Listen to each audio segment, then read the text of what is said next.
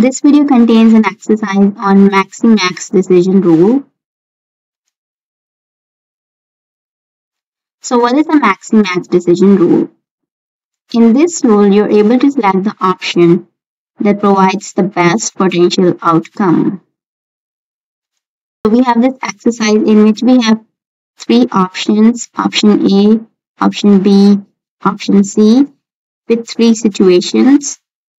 The positive numbers are the profits and the negative numbers are the losses. So according to the Maximax decision rule, which option should be chosen? It's a recap here. With the Maximax decision rule, you're able to select the option that provides the best potential outcome.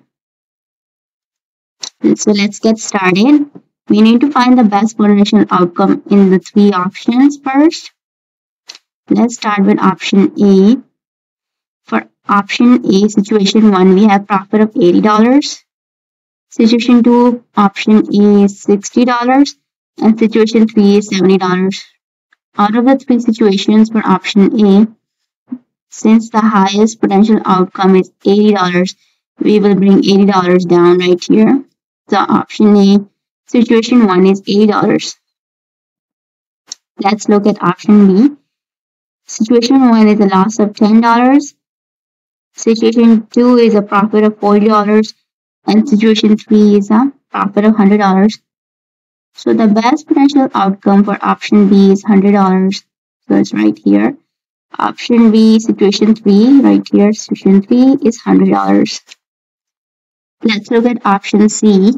Situation 1 is profit of $75. Situation 2 is a profit of $30. And situation 3 is a loss of $30. So the best potential outcome in the three situations for option C is a profit of $75 right here. The option C, situation 1, right here, gives you a profit of $75. So now we need to choose which is the highest best potential outcome from the three options. And you see the highest one is $100 for option B. Therefore, we need to choose option B that provides the highest best potential outcome of $100.